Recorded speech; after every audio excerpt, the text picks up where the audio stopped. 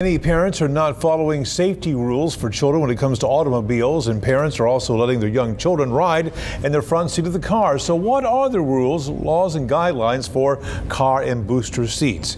KETK's Nicole Vowell right now joining us live in Tyler to tell us what those rules are. Neil, strapping your children in properly is important while riding around town or taking a trip, but knowing the necessary car safety children rules and guidelines is necessary to keep your children alive.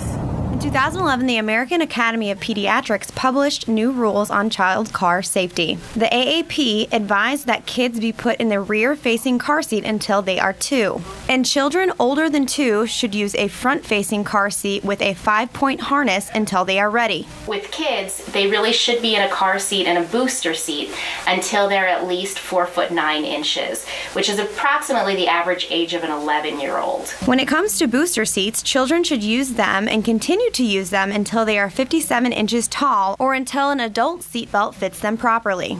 The AAP says children under 13 should always sit in the back seat buckled up. While we were out covering this story, we ran into these two who were with mommy shopping for a new booster seat. She wants pink. And what do you want? Wait. I want pink. I guess she's just not a pink girl. But the point is here, no matter what color your car seat or booster seat is, just make sure you have one and make sure you're putting your child in one every time you get in the car. And if you're under the age of 11, make sure they always have a safety belt on. And if under the age of 13, make sure they're in the back seat.